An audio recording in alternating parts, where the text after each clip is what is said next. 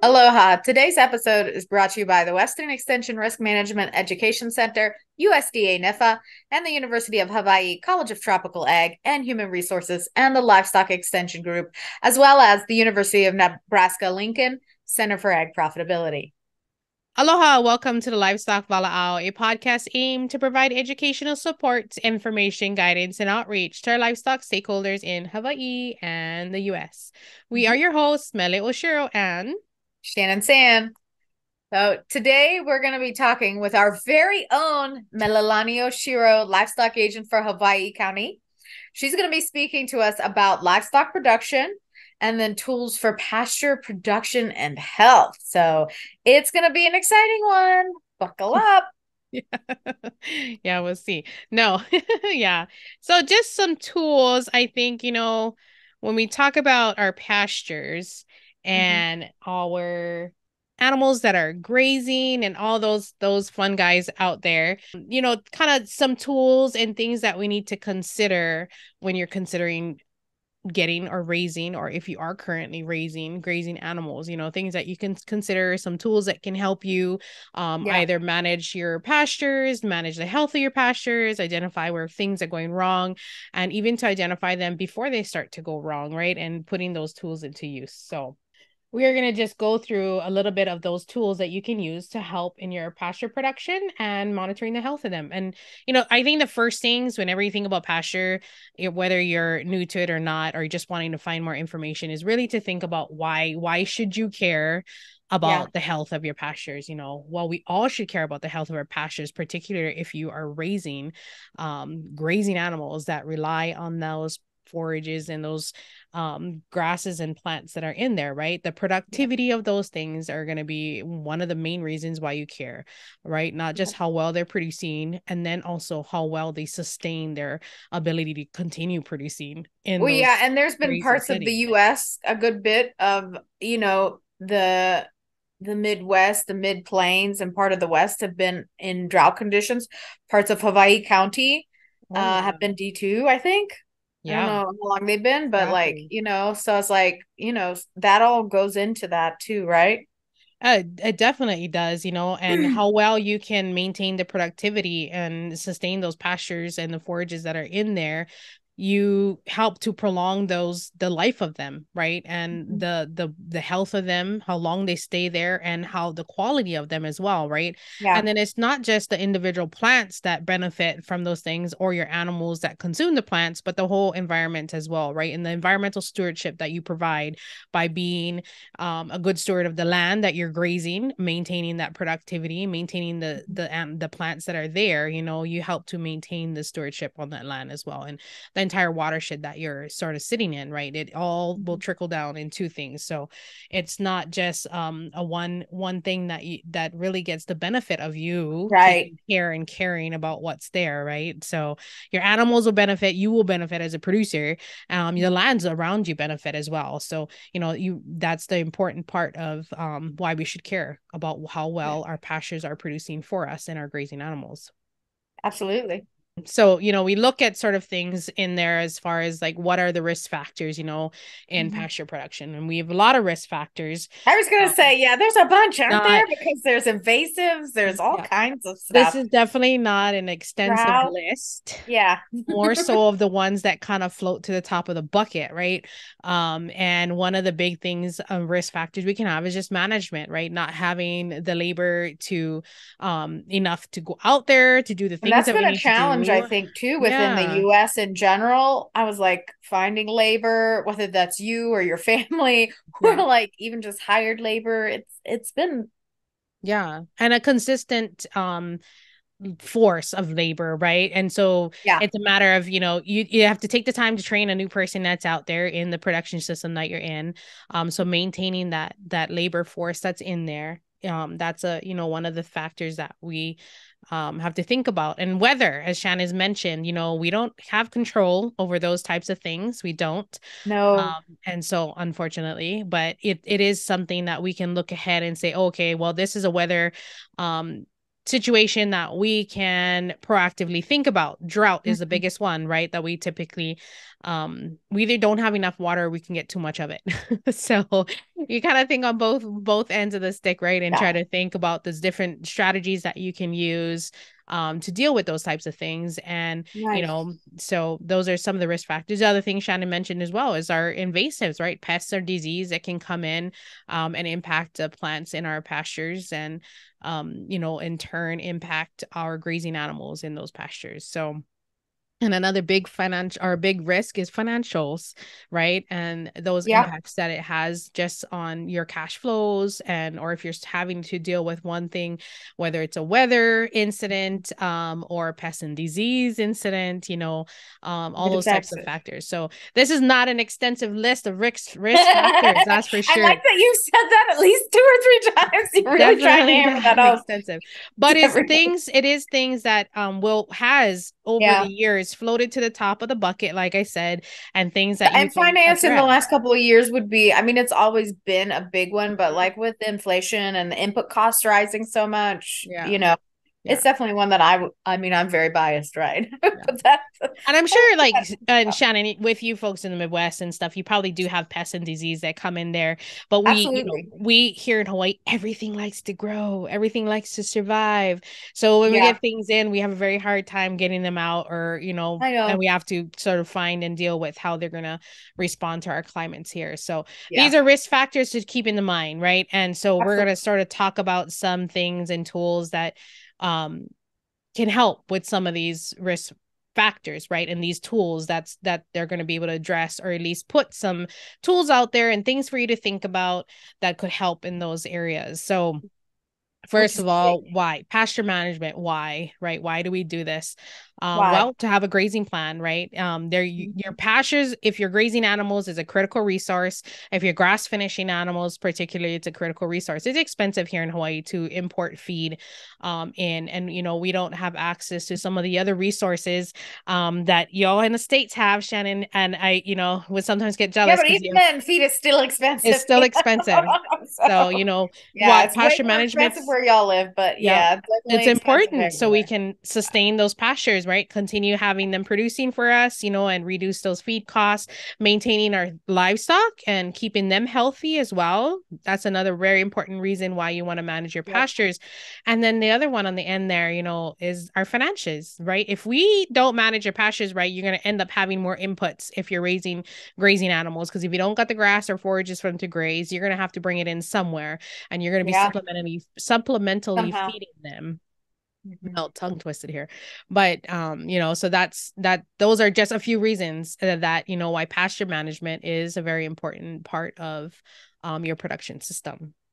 The big one. It's a big one, and I All big think ones. in your plan, when you think about your grazing plan, I think one of the big things to understand is basically looking at what you have and understanding what healthy versus unhealthy looks like, right? Even same with animals, right? And you're raising animals, knowing what a healthy animal looks like and what an unhealthy animal looks like.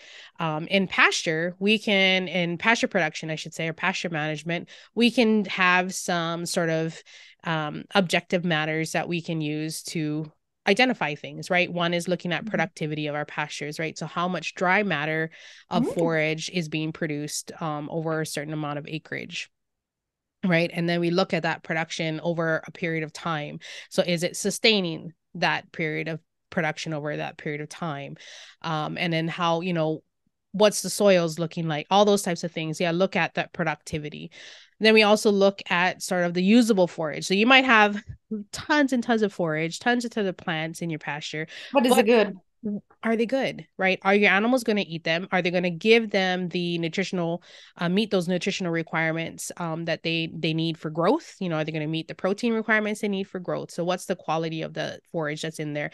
And then is it palatable, right? Are they going to eat that? Are they going to there's certain plants definitely your animals are going to love Don't more taste good. than Yeah. others. Yeah, they're going to go to first, right? So looking at that vegetative community that's in there, right? And sometimes the more diverse your plants are in there, as long as they're good quality forages and forages that your animals can use, that's a better option. You give them good diversity, they'll tend not to just kind of pick and choose those little what we call ice cream plants in the pasture and the stuff Ice that they cream like, plants. I like right? that. I don't think I've heard that before. I Yeah. So like that's what that. I've heard it referred to as before, that's where they're going to I like go that. otherwise. So Nice. looking at then what's the usable forage, right? And then the other thing we can look at to identify if our pastures are healthy or not and being productive is how well are your animals doing, right? Don't just look at your pastures, but look at how well your animals are performing. Are they gaining on a daily? What's their average daily gains?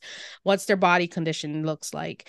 And that's going to differ depending on the class of animals that you have, whether Mm. you have sheep, you have goats, do you have young goats in there, you have lactating goats in there, or even beef cattle. What are you looking at? Are you raising Yeah. beef cattle, dairy cattle? What's the class of animals? So understanding all those types of things and what sort of those goals and thresholds they should be meeting at certain points in their growth, Hmm. understanding those types of things or whatever stage whether you're doing cow calf or whatnot, understanding that animals' performance in those pastures and how you can evaluate them to see and how that's going to reflect back to what your pastures are they healthy or are they unhealthy?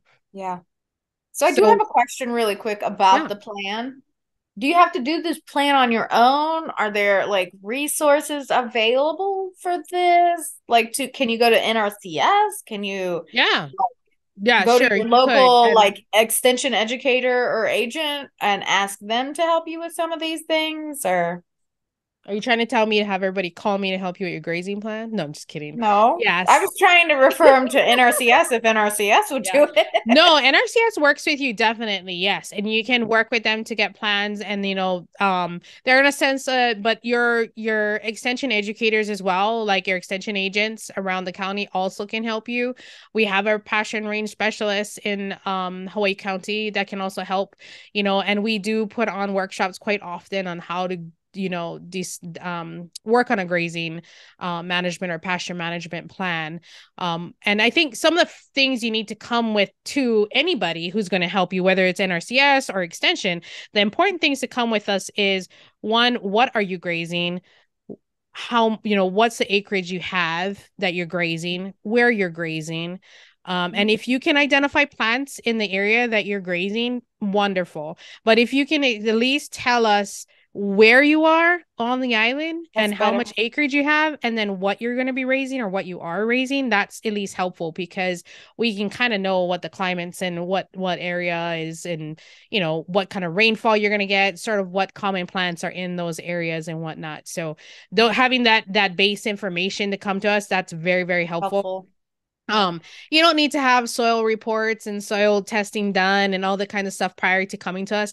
It's better for you to just call and just say, "Hey, I got, this is what I have, this is where I am, this is what I What do want to I do." need to do? Yeah. Yeah, and go have a conversation about it before spending money on, a lot of folks will do soil testing and all that stuff. And maybe you didn't really need to do it ahead of time. You could have maybe come in and talk first and spend that resources somewhere else. So definitely, there's other people outside of extension that can help you with a grazing management Yeah.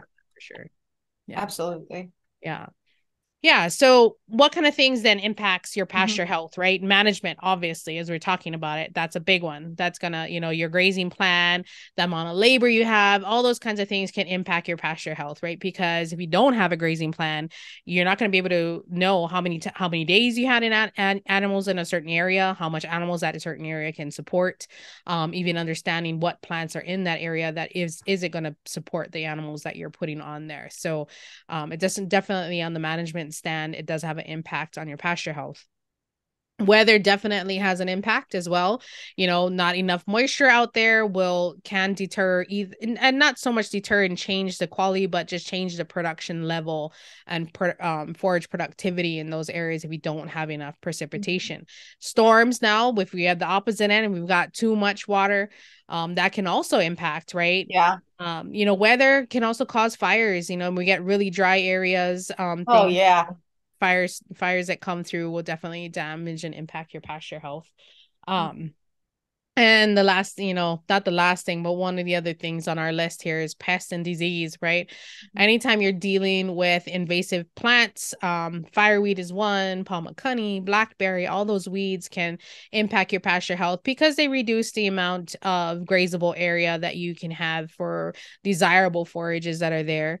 And impacts that we get from these invasive insects, such as our two-line Yeah. spittlebug or other animals out there, deer, hogs turning over the land, deer taking out the desirable forages down to the point where they are not able to recover. And then we have the undesirable weeds that come in, right? Similar aspects happen with two-line spittlebug when they take out those desirable forages, those areas that get impacted. Now we see those weedy species come back, and some weeds are going to have some toxicity to our grazing animals, like the fireweed does. Others will just take up area that now our desirable forages are not able to come back in those areas. So there's definite impacts to pasture health in those different areas of management and your weather Yeah. or plants and disease that can have that impact to Wow, the health of your pasture. that's amazing. So yeah, and it's hard because pasture, when you're talking about grazing in pastures and your grazing management plan is not going to look the same for everybody. It's I should say it's definitely not going to look the same for everybody because it really depends on what you're raising. But these are sort of the bases of where you can start to kind of build a pond and expand what you need and what you don't need, right? There's lots of tools out there that you can use for monitoring your pastures and the healthier pastures, and these are just some that I kind of picked out because I think one, they have great use across any area. Some are just easier to use, and some have had some, we've got some feedback about some of the other tools that I'm going to mention that folks like, in the larger areas or bigger production Yeah. systems that they have to use. So I think one of the easiest ones is just photo monitoring. It's pretty simple. It can show you some short or long-term changes in your pasture and the condition and some species abundance, sort of how much ground cover, erosion, or maybe drought impact that you had. Also show you some of the maybe problem areas that you have. So photo monitoring is pretty simple. I mean, it is exactly what it is. It's monitoring with photos. Almost all of us have a smartphone these days. And taking a photo at the same Yeah. point in every pasture or whatever pasture you're monitoring, taking it at the same point. And even if you can do it at the same time of day, that really Oh, helps to that would make be sure really, yeah. I control. was gonna say, because I was like, I think the key is you have to take it at the same point, like you said, same area. Yeah. Yeah. So some Because people I was will like, put in otherwise, like some people will sorry. put in a fence post or something and we'll mark sort of the Oh, that's a direction. smart idea. Yeah, the direction that you took the picture or use a landmark in your pasture to keep it simple for Mhm. yourself, whether it's right into the gate, 10 feet into the gate at a certain direction, if you've got a tree or something, keep it simple is what I always say, because then you're more likely to actually do it. And what we do is take a straight photo, sort of on the lands, Yeah, horizon, right? And then another one straight down looking at the ground cover just below you. And if you have those vegetation hoops or loops, if you don't know what they are, we'll put a I link know. to what they are. But if you had those little rings, putting them on the ground and taking a picture straight in front of you is another good one, because then you can sort of see the ground cover and types of plants and the species that you have there and just kind of see those changes over time. So photo monitoring is good. There's plenty of Okay. different ways to do it. That's just kind of a simple way to do it, I I've think. heard of the photo monitoring, but I hadn't heard of the loop idea, but that's a good idea. Yeah, So it's and, like those loops that you use when you do like grazing samples, that's how exactly. or pasture samples. So Yeah, yeah, and I think it just gives you sort of a reference of what to that's a look great at, idea. because sometimes if you just get a picture of the ground, you can't really tell the height of things looking straight down. Mostly looking at species, like the Kind of, different yeah. species. But if you put something down in the ground, it's just, kind of reference to, something else in the image. So the other thing is, like we're talking about, the vegetation hoops is forage production, right? So that's the actual Yeah. physical measurement of the dry matter production per acre. You determine that by taking a small clipping of forage across the grazing areas, and depending on how large your pasture, your grazing area is, that'll kind of dictate how many different clippings you'd have to take. And then using a calculation, you can figure out the amount of dry matter production that's in that area per acre, and use that to sort of manage. You can use that to build your grazing plan, because it'll tell you how much dry matter is available for the animals to graze in that area and figure out your stocking That's densities. important. You can Yeah. look at that to measure changes over time in your for pasture production, in that particular Mhm. area. So the other one that's kind of similar is, well, not similar, but it looks at forage production is grazing cages, right? So they're small fenced enclosure animals that animals are unable to graze. Oh And yeah, so, I saw one of those. yeah. So I'm part of the ranch practicum here in Nebraska, which if you're a local rancher or someone actually a lot of people in the surrounding states take it as well. So it's like a 6 month course, but I saw one of those recently. Sorry for interrupting, but I think it No. was really neat because they had it like Yeah. fenced off and then the cows were all around and we were out at the Yeah. Goodmanson laboratory.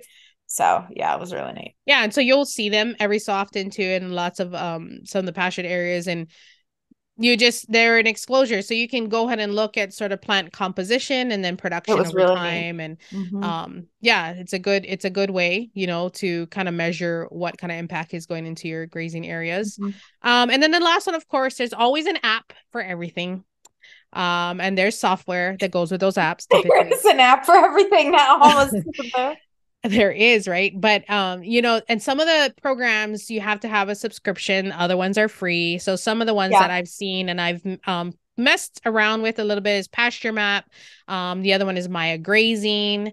There's Mhm. also a Grass Snap app, and I like Pasture Map was one that I kind of was like, wow, that's pretty cool because you map out the areas of your grazing areas, and then it Oh, sort of color codes like when you've moved in animals or a group or herd snazzy. out, it'll change the color of that. So you'll kind of see it's red. And then when it starts to get amount of rest that you've Oh, sort of dictated, it'll turn back. And when it's ready to graze, you'll be able to see that it's turned to green in your area. So, and it's that's nice. You can add pictures into those different paddocked areas. And so you can sort of have that photo monitoring as well.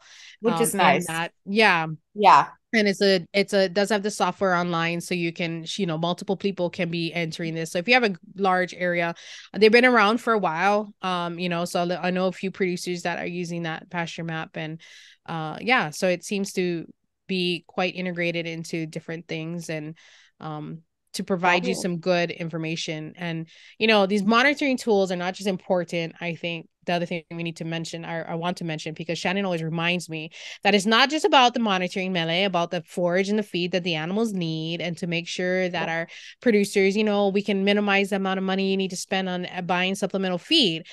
But it's when disaster hits, Yes. when fires come through, when drought comes through, and you have an insurance program, or Yes. now you can get funding because something's coming up. You have the data to turn around and say, well, this is what we had last year, and now this is what we have Yes. because of that incident. Those records are so important. Record part of this Even if record it's just keeping. photos now. So again, like the forage and then the damage, the photos, the videos, those are so helpful when filing a disaster claim. Sorry, Melly. Go on. Like No, that's Shannon so knows helpful. way more about these disaster and record keeping than I do. Like as far as the programs that can Yeah. really benefit from it. But yeah, and anytime you go like even to your FSA office, I mean, we had them on before talking about the records, the record keeping and the record data that you Yes. can share with them. The more you can provide to them, sometimes the better they're able to help you, or the quicker they're able to help you Well, and with the and new find the farm bill coming out, programs. we actually probably ought to look at having, well, if it gets passed, probably having Yeah. several of But them on if yeah, we and can there's going to just be talk other about it. programs Yeah. coming through risk, not RMA, but Mhm. yeah, RMA through, what is it called? PRF, Pasture Range and Forage. So NAP, all that stuff. NAP, all So those I, types of I don't know programs. that I think PRF's available in Hawaii. I don't know the NAP is. NAP So is. NAP NAP is is coming. okay. Yeah. Yeah. And then yeah, and the PRF is coming. That's what I believe. So Be um excited. That's a good one. yeah, That's so a pretty that good one's, one. but that's why these monitoring tools are not going to just be good for your Oh grazing man. management plan. Yeah, They're that going to will be be really helpful. useful Yeah, data for that too. So absolutely. a very short spiel on pasture management. You could really talk about pasture management and grazing plans. I feel like for days, because there's so much information, there's so many tools out there, Well, I was gonna there's so say, and many there's so different many ways to look aspects. at it.